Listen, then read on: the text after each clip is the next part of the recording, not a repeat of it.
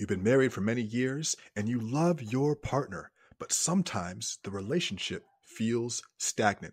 It's totally normal, but it's not something that we want to experience for a long time because we want to feel joy, we want to feel excitement, we want to have fun in our relationship. So, how do you revitalize that feeling and bring the freshness back into the marriage? That's what we're talking about today. This is the Strength of Seduction podcast, the #1 resource for Black couples who want to build intimacy, love, and connection in their relationship. I'm your host, Daniel DiPiazza.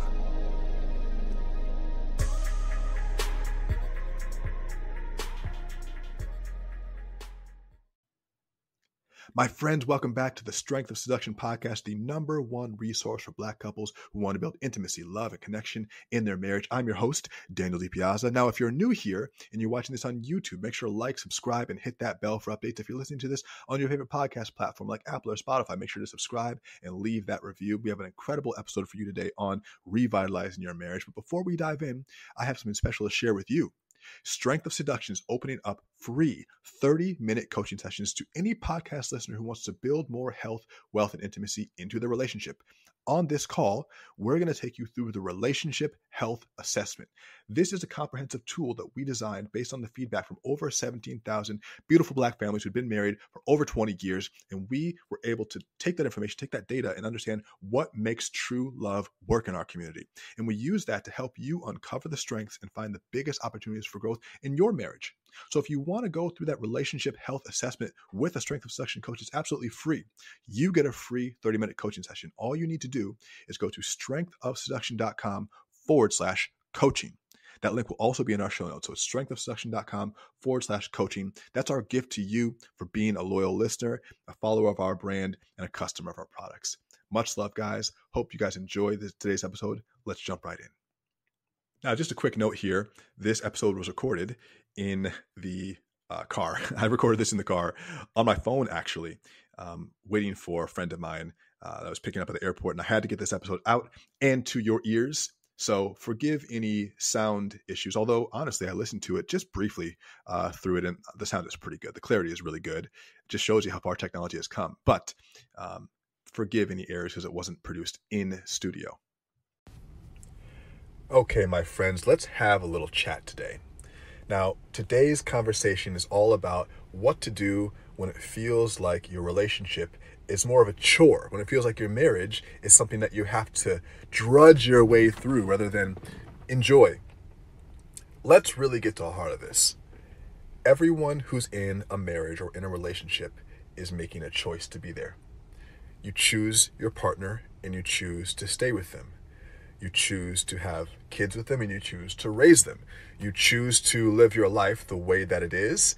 And sometimes we lose sight of that because we've made choices and then they play out over time and we don't realize how our decisions affect our day-to-day life. We also sometimes stop taking ownership for the people and the places and the situations in our life. Now, this podcast isn't really about criticizing those decisions. It's more about, first of all, bringing ownership and bringing responsibility back to the conversation, because ultimately we're choosing this. And if it is true that we are choosing this, we are choosing the relationship, we're choosing to be in the marriage, we're choosing to be with the person, then if it feels to us that the relationship or the marriage is a chore, that it's a drudgery, that we have to pull our way through it, that we're not really enjoying it, then we, and by we, I mean you, are the only person who can make a change in that regard. Now, this obviously makes things sound so easy because, well, it's really easy to talk about things. It's much harder to do them, and relationships are certainly no exception when it comes to that rule. But let's get really clear that if you're not feeling enthusiastic about your relationship, if you don't feel happy and you're not having fun in the relationship, it's time for you to make some changes. Now, I'm not saying it's time for you to leave the relationship. No. First of all, I think that we should just be honest with each other that healthy relationship doesn't mean always happy relationship. That would be great. That would be ideal. But also, a healthy relationship is going to have room for arguing. It's going to have room for frustration. It's going to have room for boredom. It's going to have room for just needs being met. So just because you're in a healthy relationship doesn't mean that you're always getting everything that you want, and it doesn't mean that you're always overjoyed and over the moon. But let's talk about the things that you can do when you know that you love the person, you know that you're enjoying the marriage on the whole, but things are slipping. Things are starting to feel stale. Things are starting to feel like they need a refresh. Here are some tips. Here are some things that you can work towards. The first thing is really remember why it is that you fell in love. I was watching another podcast, another person's podcast, and they were talking. It was a divorce attorney being interviewed, and he said one of the saddest things that he sees is when couples get divorced and all they can do is think about the things that they didn't like about the person, or all they can do is think about the event or the series of events that caused the relationship to deteriorate. And if you've been in a relationship with someone for a long time, there's a great chance that there are many fond memories. And in fact, the reason why you fell in love with them is something that you probably still love to this day, but it might be buried underneath all the things that have gone on over the years, underneath complicated emotions and different situations.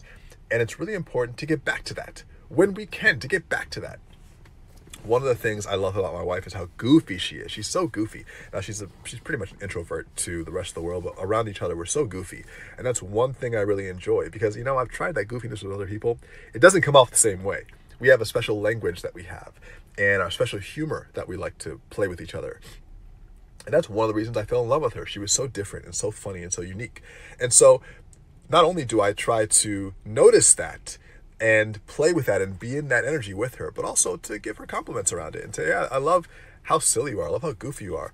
And there's a great saying, I'm paraphrasing it, but something along the lines of what you grow or what you appreciates. What you shower with love grows more. So if you want someone to make a positive change, don't criticize them in the negative things they're doing. Encourage them with the positive things they're doing. If you want someone to eat better or get in better shape, encourage them when they go to the gym. Don't tear them down because they're not going. Similarly, if you want someone to give you their best qualities, the ones that made you fall in love, make sure to compliment those qualities because that's going to make them want to share with you and show you those things even more. And this goes for both men and women. So that's the first thing. If the relationship feels like it's slipping, make sure that you remember why you fell in love in the first place. Now, the second tip I have for you is that when you guys are experiencing a lot of arguments, when you're experiencing a lot of disagreement, especially over everyday normal things that typically aren't big issues for you, one thing I can recommend is just a change of scenery. Sometimes we get so stuck in our same environment that we just get caught in these patterns. It gets agitating. It gets agitating to always be in the house. And we know that, with COVID, it was a strange and weird situation. It was wonderful and lovely in some ways to be with each other all this time and with our families. But a lot of the world hasn't actually gone back to pre-COVID. I mean, obviously businesses are all open, but many of us are at home a lot more than we used to be probably, and I'm sure that trend will continue. And I think it's really important to change scenery up. Now, you have family, and sometimes it's hard to get people to watch the kids, and there's obstacles and there's logistics to deal with, but there's nothing wrong with a short mini vacation for mom and dad. There's nothing wrong with a staycation, just booking a hotel in the same city and just getting out of the house, changing the scenery. A lot of times, what you're experiencing in those day-to-day frustrations, yes, there are elements of your partner that you're frustrated with, but it's also just frustration with sometimes feeling stagnant, getting annoyed with the same thing over and over again, and you just got to break out of the mold. So I would recommend that you focus less on the argument and focus more on creating a new experience with each other. And oftentimes, at least I can relate in my relationship, our experiences we've had, the things we've shared over the years are the things that bring me the most joy. And since that's the case, I want to create as many of those experiences as possible. And if it's been a while since we've had a good experience, then we need to do something. I mean, we went to Mexico in February, and that was great. We haven't had any other vacations this year. And I think it's time. When you go for a year, God, let alone, you just have, let's say you just had a baby, and you've basically been in the house now for 2 years, and you haven't left. That does something to the relationship. Even if you love being with your child, even if you love being in the house and you are a homebody naturally, a change in scenery also brings more appreciation for when you come back home. So it's not just about escaping the house, but it's also building some appreciation so you like it even more when you come back. So if you find yourself arguing a lot, and coincidentally you find yourself doing the same things over and over again every day, spice it up by creating a new experience. And I guarantee you, you're not going to be arguing as much on a short little mini vacation as you are at home. That's the truth. The third tip for your relationship, if it's feeling stagnant, if it's feeling stale, activate the youth in yourself. Activate the youth. Now, Sarah and I have been together for, 13 years this year, because we celebrated our first Thanksgiving together in 2010. And I remember some of the crazy stuff we did at that time, talking about activating youth. Oh man, we did all this interesting stuff. We went skinny dipping. I think we tagged a bridge in Atlanta. We graffitied a bridge. I'm not sure I would recommend that. We went on crazy adventures. We got lost in the woods sometimes. And granted, these are things that young people do. And as you get older, you get more responsible and you don't want to put yourself in any risk. And I'm not saying go do something crazy, but I would think about the things that you guys were doing, especially if you've been together for a while. And if you've been together since you were a younger age, think about the things that you did when you were young, the mindless thing, the fun things. I mean, hell, even go to an arcade, all the things that you do with your kids. Sometimes you do them just to please your kids. And then you realize, oh wait, this is actually fun for me too. It's why sometimes Disney movies are really fun for adults, even though they have kind of like a set of different jokes that only the adults get. But I would encourage you guys to make a list of mindlessly fun things you guys can do, places you can go, things you can try that have no other outcome except fun and isn't about anybody except you. And again, this is in with the realization that many people listening to this will have families, and you have to include those people at times. But also, this is your relationship. This is your marriage. So there's something really to be said about, obviously, when children are born and as you're raising them, they're your priority. But at the end of the day, you're not married to your children. You're married to your spouse. And so there's a certain amount of needs that have to get met between each other before those needs can really be fulfilled to the kids, right? Because if both of you aren't happy in your relationship, then the kids are not going to be happy, guaranteed. And if you're not getting your needs met in the relationship, you're not going to be happy. Now, there will be times when it's just like, look, everyone's not going to get their needs met and the kids need help, or someone is sick and they need support, or there's something going on that's happening right now and it needs everyone's attention right now. But ultimately, when you come back to normalcy and the things start to reset, you want to really hold each other at that standard of, we're meeting each other's needs so we can meet everyone else's needs as a team. And part of it just goes back to, creating that time. So find that time to do something that's just for you guys, that's reliving your youth, that's doing something that you wouldn't normally do. Make a list of things that you wouldn't do now because you're too old, the concert that you wouldn't go to, the place you wouldn't stay out at because you're in your 40s now, and do that thing. If anything, just to add some randomness and some variety to your life, to add some new opportunities to your life. There's an author named Dr. Joe Dispenza, and he talks about the idea of when we do the same thing that we always do, we create a predictable future that's based on the past. So when your brain already knows what to expect for the day, it starts to get you into this state of already essentially programming your emotions to react throughout the day to things you expect to happen. You wake up and you get out of the bed on the same side, you brush your teeth in the same way with your right hand in the top right corner first, then to the bottom left corner. You go to the kitchen, you get the same foods, you drive the same route to work. But all this creates a programming that essentially makes you predict the future. But then what happens is you predict the future and you start living into the future and creating the future based on your past, because you're only doing the things you have done. And so you create this it's almost like a calcification around your life where things don't really change. So what's important is that you purposely do new things that are outside of the norm, because that's where you create the opportunity for new things to enter into your life. There's another movie I really love. It's called Everything Everywhere All at Once. And the idea behind that movie is you have to do weird, random, interesting, different things to be able to jump times and go to a different time, a different reality, essentially hopping timelines. And the idea is that look, the person who you are right now wouldn't do this outlandish thing. So we're going to do that thing and see what happens.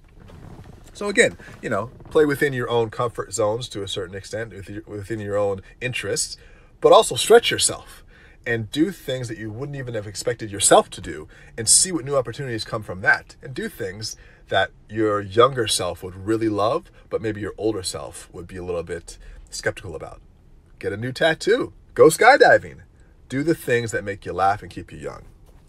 Fourth, and this is the big one, you are in this marriage and you're not committed to just that person as they are now. You're committed to their evolution.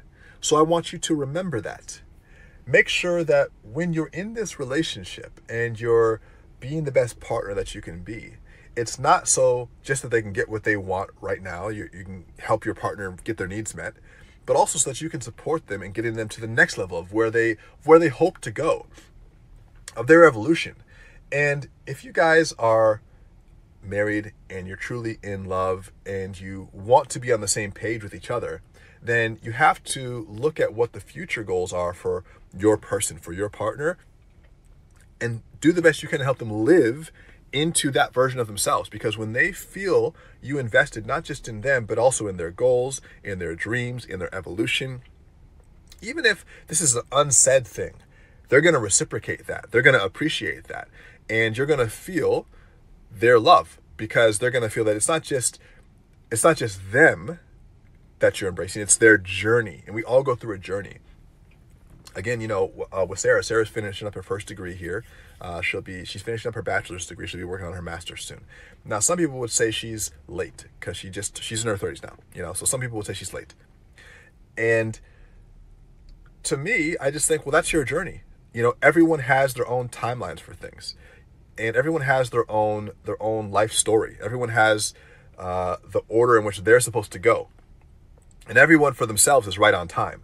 So you have to appreciate where everyone is in their journey and support them where they're at and to where they're going. And when they can feel that, they'll be even more in love with you, even if you never say it. Now, here's the fifth thing to remember, and this is, I think, probably the most important part. You have to create a collective vision for each other. You have to have, or not for each other, with your partner. You have to be able to come together on a shared dream with shared goals. And those can be in a number of ways. Those can be financial goals.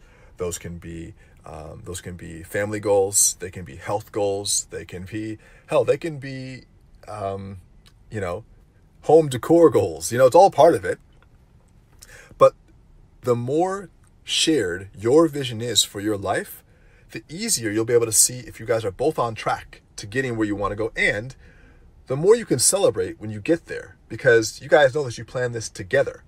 And sometimes you'll notice spouses who are basically trying to live two essentially completely different lives, but just side by side. And although it is true that ultimately we are in this alone to a certain extent, you're born as a solo individual and you will die as a solo individual. We're interacting with people and we're involved with people. And so in order to get the best out of ourselves in regard to our relationships, we have to have things that we're working towards together. Just as if marriage were a business, you couldn't have team members who are working at different goals.